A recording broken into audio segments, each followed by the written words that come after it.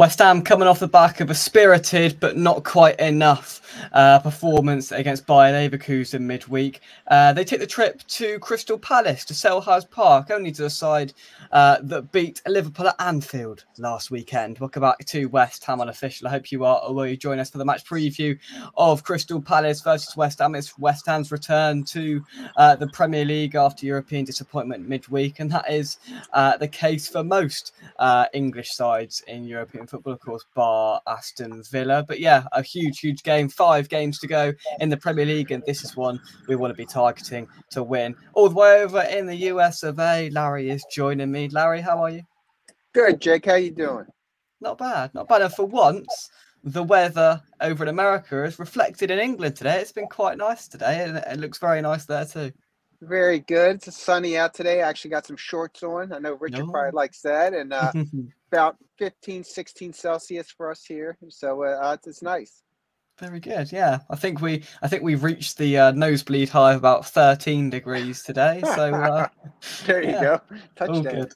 All good. Pete's joining us. Thank you very much indeed. Good evening to everybody else in the chat. We'll talk a little bit about Thursday night. Obviously disappointing, but I think we can take some confidence, might be the wrong word, but some spirit that we had in that game and try and take it into this game, Larry, because I thought we played well. I think we played great with the heart that we had out there. And I think throughout this season, we've had maybe 2 to 3, maybe 4 matches where we saw brilliance or effort. But what I saw from the boys and the effort they put out on there, it was outstanding. As we saw at the end, they just kind of ran out of gas, which is understandable. We can't play that front foot high pace without having some people off the bench to do that. I was very proud of them, though. Like I said on the reaction, I'm not going to say a bad word about it anyway. That's from Moyes to everybody, because I thought they gave it their all against a team that's like running Europe right now. They already won their tournament. I think they underestimated our spark in the first half. They brought in, some offense. Boniface, who's one of their lead scorers, and he couldn't get it done. So, it's something that hopefully we can get momentum on to finish out the Premier League. Yeah, absolutely. Momentum's probably the right word to use. And look, we had them rattled in that first half. There's no doubt about that. They made a tactical change inside half hour, for goodness sake. Yeah. And they really were struggling to cope with Antonio up front, which we stressed all week after seeing how they didn't really deal with Antonio on the couple of occasions that he had it. And look, returning back now, Crystal Palace, that I've just looked down the last 5 games we've got left. Palace, Liverpool, Chelsea, Luton, Man City. We've still got to play Liverpool, Chelsea and Man City. And look, we're still trying to chase that European spot, whether for the greater good of the club, whether it's good to have a year off Europe or not. We'll park that debate and just say we want to finish as high as possible, which is true. This game and the Luton game, on paper, look like the 2 non-negotiable wins if we want to be chasing for Europe, Larry. 100%. You took the words right out of my mouth, because I was saying this is a must-have. Throughout this season, we started off so well, and then in 2024, we've talked about, we've been hoping for other teams to do something. We were even talking about this week, we wanted Man City to win so they could, maybe the 8th team could get into Europe. That's not going to happen. For us, with 5 matches remaining, and there's teams in front of us and behind us with games in hand, it's a must-win. I mean, a must-win if we want to try to get to that 7th spot. We need to, like I said, we need to do the Crystal Palace, who's I think 15th right now, Luton, who got really spanked today, and then we need a couple upsets that we didn't have before. Can we do that? I don't know. I'll be cheering for them all the way. But if we have any hopes of getting in the 7th spot, it's a must-win in my opinion. Yeah, for sure. Look, 9 points should be the target for West Ham. That Chelsea game's absolutely massive. 5th of May. It's so big, because Chelsea are going to be in and around there as well. Of course, they're in the FA Cup semi-final as we speak. I'm not sure the score, but it was 0-0 the last time I checked. So they're fighting on a couple of fronts left still this season. Chelsea have got a couple of games in hand, are about 4 points off us, or 1 point or something off us. Yeah. So that game, if we win, we get 3 points when they get nothing. So that's the big game. But we've also got to win this game and beat Luton. Those 9 points. Look, if we get anything against Liverpool or Man City, it's an absolute bonus. I don't think anyone's expecting too much. So we're expecting something from those 3 games, and they are big games. Robert's in the chat. I hope you are well. Lee, yeah, 8 or 9 points has to be the target. Thursday was outstanding. I shattered myself into a score for a Friday morning. I would have done it if I was there. Fair play, Pete. Absolutely. We did us proud, that's for sure. Just a little word on Crystal Palace then. We discussed it on the Roundup show most weeks. That the side that have ups and downs, be brilliant one week or awful the next, and very similar to who we played last weekend actually in Fulham, who have done the double over us in Frenchy this season. Palace are a strange side. Oliver Glasner now in charge, former Frankfurt managers. We've come across him before, but you never know what you're going to get with Crystal Palace. No, and I kind of looked over them. They don't score many goals. They don't have really a lot of goals total for the year. And they've given up a little bit less than what we've given up, because we know we can't even buy a clean sheet anymore. But so I mean, it's a 15th place team. I think they got 33 points altogether.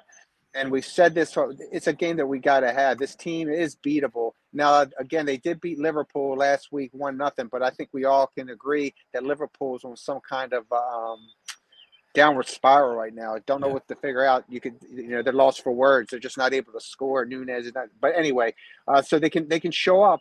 But again, it's going to really depend. A team like that, it's how we show up. And if we can show up like we did on Thursday, we should take care of our business.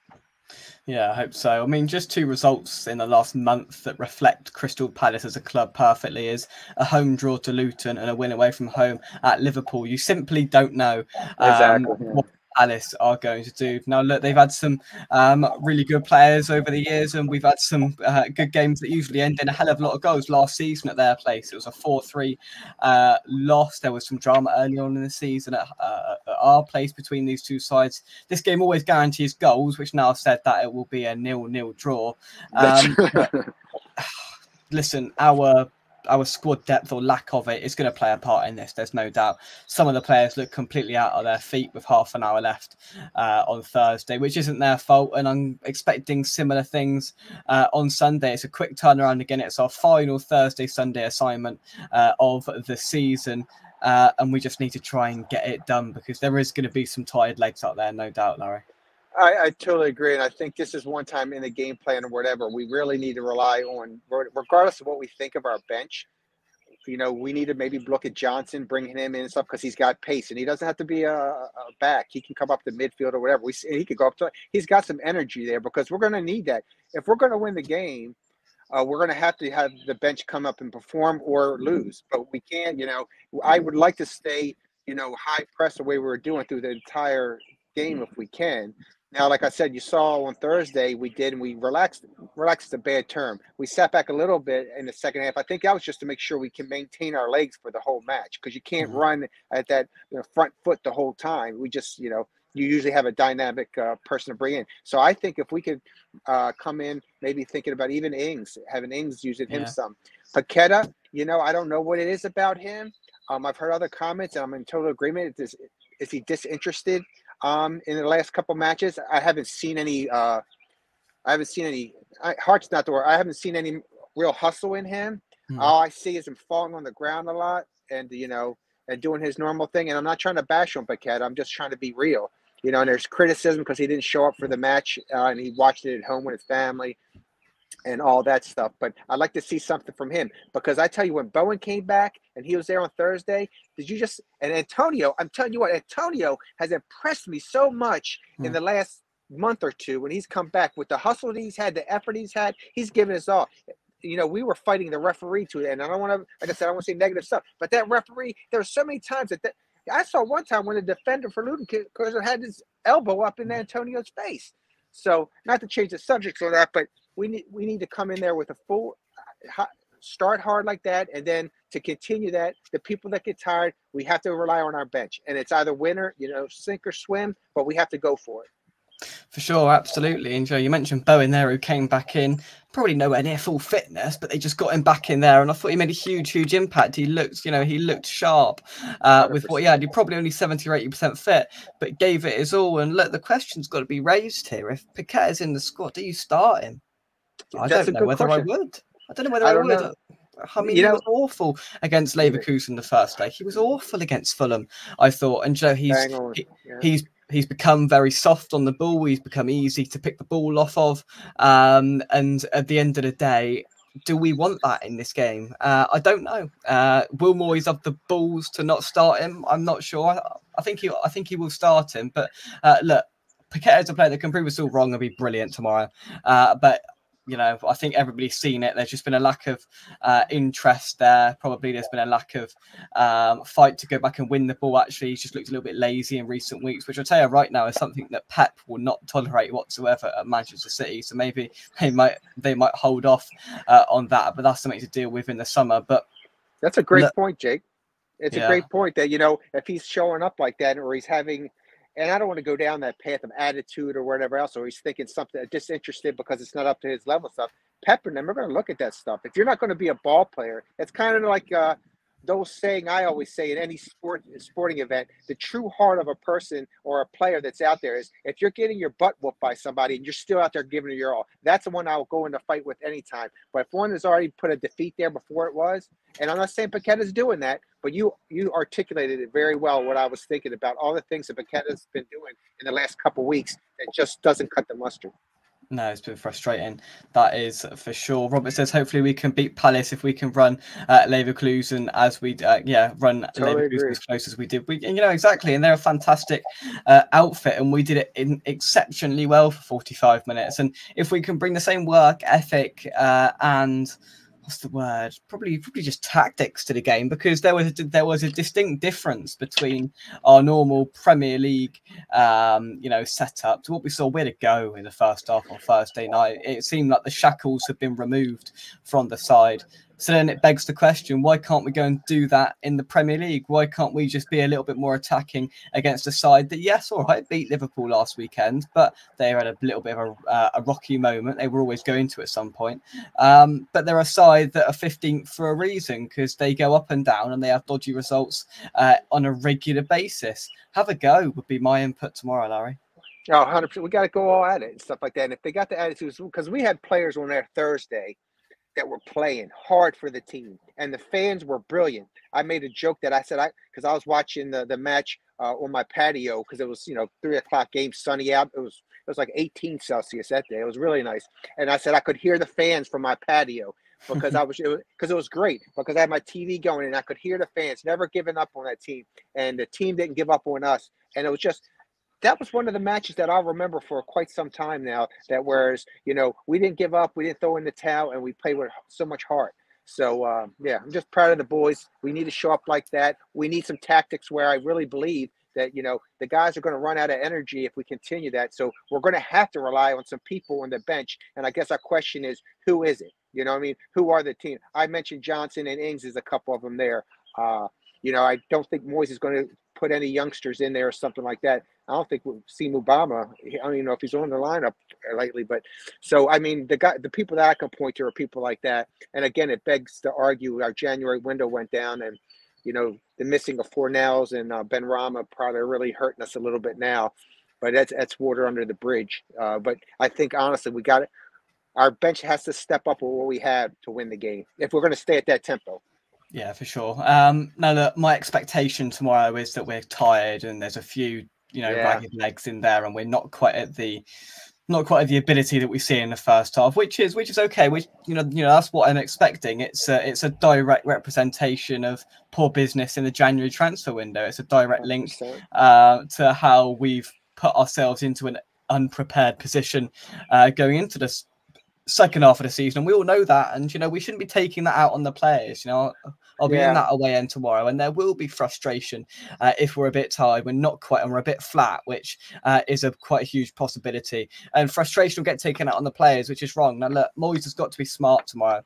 Moyes has got to make some changes, because he can't start the same 11 again, because they're running out of their feet. Perfect. I'll be shocked if he starts Antonio, if I'm totally honest. He's put his heart and soul into the last 3 weeks and played pretty much every game. Start Ings up front and chuck someone up there with him, for goodness sake. He's quite capable. He's shown it in games against Sheffield United and Burnley. And Crystal Palace aren't too much better when they're not on their A game. I mean, there's just a few players that are completely and utterly tired and done. And Moyes needs to accept that and make some changes and use that small bench that we've got. You got it. And Jake, you hit it perfectly on there, because that's what the question I was going to have for you in the chat is, the people we know who really gave it their all, do we strategically bring some people off the bench to start, like an Ings or the Johnson I said about, even a Cornet or something like that? But then you have to have the tactics as, if it's not working out and we need this victory, then we bring them in. But if it's lasting to the halftime, where we wouldn't have to bring an Antonio in until the second half, maybe the 60th minute, which Moyes like to do, that would be the way I would attack it, is bring some of these strategic and monitor it. If it's not working out, now Moyes, I don't know when the last time he's ever subbed any person in the first half unless there's an injury. But I mean, that's the kind of forward thinking I think we need to really attack that and start out there, because if it's not working out, hey, then we got to bring them in, right? Then we have to bring in the Antonio real quick. But I mean, if I was Moyes, I would gauge they should know the health and the fatigue of the players more than we do. So whoever are the ones that are in there that are fatigued or something like that, we could do that. Now, again, we do have the luxury. If we had the Paqueta we know we could have, bringing him in, he should be fresh. Emerson, who we all still love and all that, he should be fresh. So we got people like that. That's good news. We know we bring them in there. But I would, if I was king for a day or whatever, just like what you said, is I would sit like an Antonio now, give him some rest, and then he can come out like a cannon in the second half. Yeah. Because again, I'll beat on my drum there. You know, I've been giving Antonio a hard time like for last year sometimes, but he has done so much and got so much energy for us and trying so hard. No one can tell me that he's not out there giving his all on that pitch, man. So, you know, I'm proud of him, but I'm spot on, Jake. I think we'll see what happens when the lineup comes out tomorrow. But I mean, that's what, if I was the manager, I would try to have that strategy, and it backfires or they start not meeting expectations, then you sub them out instead of vice versa. Instead of vice versa, you know, then you're counting them at the end. At the end, you put them in, right? You broke the bank. Then you're riding with it. At least here you have some maneuverability. But exactly, yeah. And look, I'd do similar to what we did against Wolves and start Mikel Antonio on the bench, have Ings or Bowen leading the line, and then you've got 45 minutes of probably Mikel Antonio's mindset shifts. Then, because if he's starting tomorrow, Antonio, he's got another 90 minutes, and he'll be ineffective, and he'll get subbed off with 20 minutes to go, and it will be pointless. 100%. You know, start Ings up front and have somebody playing off him, or even stop Bowen through the middle and have Ings just off of him, feeding him, because that not only does that then help Bowen, but it helps Ings' game as well. So it's a win-win for all parties there. Maybe play that a little bit now. I don't know. Look, Palace have got injuries as well. They haven't got a huge amount to sort of work with.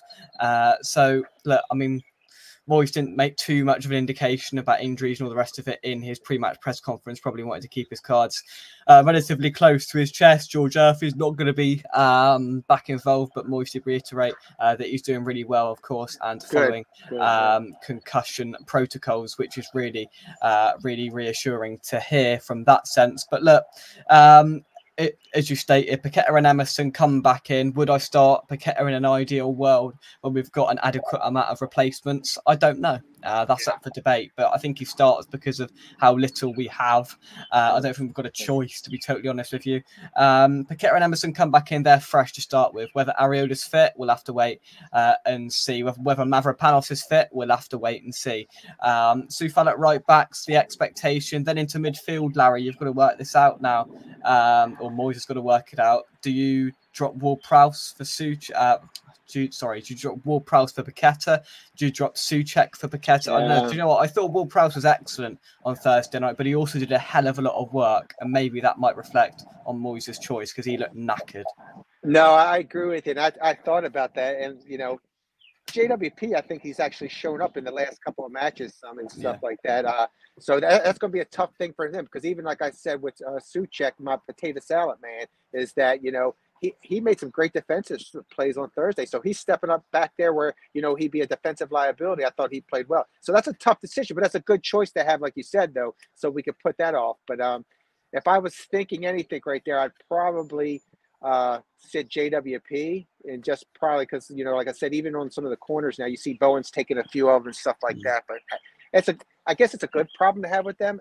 And again, if I would, sometimes we don't know things that are happening behind the scenes, so I would gauge whoever the managers are, who looks the most fatigued out of Souček and JWP, who looks the most healthy and stuff like that, and then I would actually just lean on that part, and then they have the flexibility to bring them back in. But yeah, that's a good question of how they're going to do that.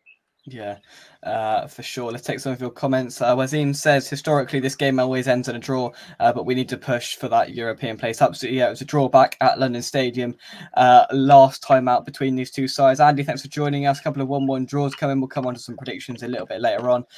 Palace have 8 players injured. They do. I'll come on to Palace team news in just a second. Hammerhead, thanks for joining us. Saying hello to you as well. Larry, I hope you are well. Right, Oliver Glasner offered an update on Crystal Palace's team news, and he said that Jefferson Lerma will be available. Rob Holding, the centre-half, former Arsenal centre-half, is back involved and has trained all week, so he is going to return. A few question marks, maybe not, to be back involved. Chris Richards, Joel Ward and Will Hughes have got knocks, so may or may not be coming back, but nobody else is coming back in, so they still have quite a hefty injury list for Crystal Palace. We've got to try and exploit that. They had a really hard game last week, I should imagine, but they also didn't play midweek, so they should be fresher than us. But I think we've got better players than them, so it sort of balances itself out, Larry. Yeah, I think the quality level, and you look at the stats that we have, we're better in a lot of different stats to them. And with the injuries you just said, and then I guess the other part is the variable that's outside. How much do they want to play for? They're basically 15th right now. They're not going to go to make a top of the table or anything like that. I think they're somewhat safe out of relegation. So are they already at the beach? I know it's only 5 games, but it's how they show up there. Are they going to come over a little bit motivated because they beat Liverpool last week? I don't know, but I think it's something. Again, I think our players, we have a superior team, I believe, at least a starting 11, and then from there, I think we should be able to take care of it. But we've said that before, and we see some of our results. So yeah, Wolves Goon is still 0-0 at Molineux. That'll be interesting to pick up the second half of in just a while. Oh, that's right, yeah. Larry, how much? Oh, you can see it. Larry, how much land is your property on? It's like you're sat there in acres. Can you see the TV? Oh yeah, I can. Just in the corner. Very good. Yeah. Very good. Yeah, to be fair, Larry owns most of America. It's quite a big place, but he owns most of it. Just a small little piece of land. What's on the grill today? Anything on the grill? Can see it. Just Paul's behind you there. Well, we just got back, I said, from having a little eats at lunchtime as we were out there on the stuff. So I have the grills here. I haven't decided yet, but I did pick up some chicken wings. I love chicken wings. I always pick up some chicken wings I can cook up and some stuff like that. If I don't cook anything today, I'll definitely cook it tomorrow. Very good. Very good. Right, we'll move on to some predictions then.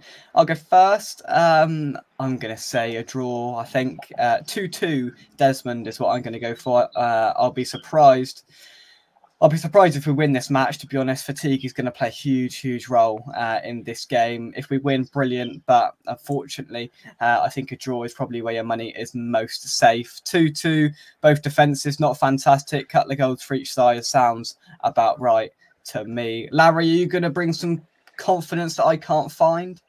I am going to. I'm going to sometimes, I always say I can't go to Vegas because my predictions are awful. But anyway, I'm still going to say 3-1 West Ham. I think we're going to build off of that momentum from Thursday. And I hope Moyes uses some of the tactics that you and I kind of discussed. And I hope the managers and the leaders in that locker room look at seeing who's fatigued and use that to position who doesn't start. Again, like you said, is it going to be Souček or JWP that gets dropped? Do we put Ings in for Antonio? All strategies that I personally like. Are we going to start with the same people? And if we do, unfortunately, we'll probably go back to the Moyes way, where we're sitting back and counter. The stuff that drives us all crazy. What an entertaining first half Thursday was, right? We don't see much of that. So if we start the same 11, minus of course Emerson Paqueta, but they're fatigued. Like Antonio, I cannot foresee us playing on the front foot, high pressing like we were doing. So I'm going to still confidence 3-1 Hammers. There we go, 3-1. I tell you what, I admire the confidence, and I very much hope that you are correct. Look, the standard comment when you go to Palace is need to be aware of Elise and Eze. Zaha used to be added to that category, but it's, you know, they've got their danger men. Elise, Eze, good players on their day, can give fullbacks and centre halves a good grilling. Excuse the pun there. And look. If they're on it, they're on it, and we're still going to have to defend really well. They've got some really dangerous players going forward, but whether Bowen starts or not, whether he's fit enough to start again, I don't know. A lot of these sort of points that we're making depends on that lineup an hour before. This could go either way, if you're totally honest. Depends on how strong the lineup is, and not only how strong the lineup is, how fit the players are going into this game. So there's plenty to depend on. It's a really hard game to predict, actually, so it will be interesting nevertheless. I will be in that away end tomorrow at Selhurst Park, so expect a match day vlog tomorrow evening. Hopefully a good one, hopefully some celebrations and a West Ham win to cap off the weekend. Larry, let's have your final thoughts. I just want the team to go out there with the passion they had on Thursday. Don't beat ourselves. Many times this year when we give up a goal or two or like that, some of it's self-inflicted by not clearing the ball properly. Mavropanos went back to his old ways instead of clearing it fully out, clearing up to the middle and turning the ball over. If we don't shoot ourselves in the foot against a quality team like this, with a team that's not as quality as I believe we are, we should be able to get that victory. Don't beat ourselves. Let's hope so. Let's hope we can get that victory. I'm going to stick with a draw, hoping for a win. David's going for 3-1 to Palace. Looking at Chelsea, Man United and Newcastle's fixtures, they have a lot more winnable games than ours. Can't see us getting Europe next season. Yeah, I mean, I'm inclined to agree. But if we win 3 out of 5, which I'm currently not predicting, but if we win the 3 out of 5, then we give ourselves a really good chance. We'll have to wait and see. Take me to where Larry is. Beautiful. There we go. There we go. 2-1 to the Hammers, says Andy. Love it. Ronnie's going for Palace 2, West Ham 1. Disappointed in you, Ronnie. Disappointed. 3-2 to the Hammers, says Robert, in a thriller of a game. I would take Robert. that. Get in there. I'll take that. I'd take that right now. So, yeah, thank you very much. Drop a like, subscribe to the channel if you're new. Larry, thank you very much indeed for joining me. Enjoy the rest of your weekend. You too as well. From us, come on you irons, and we come on you irons right here on West Ham Unofficial. See you tomorrow. Big game tomorrow. Let's hope the lads can go out there and do it once again. We'll see you soon. Bye bye. Cheers, Larry. Thank you.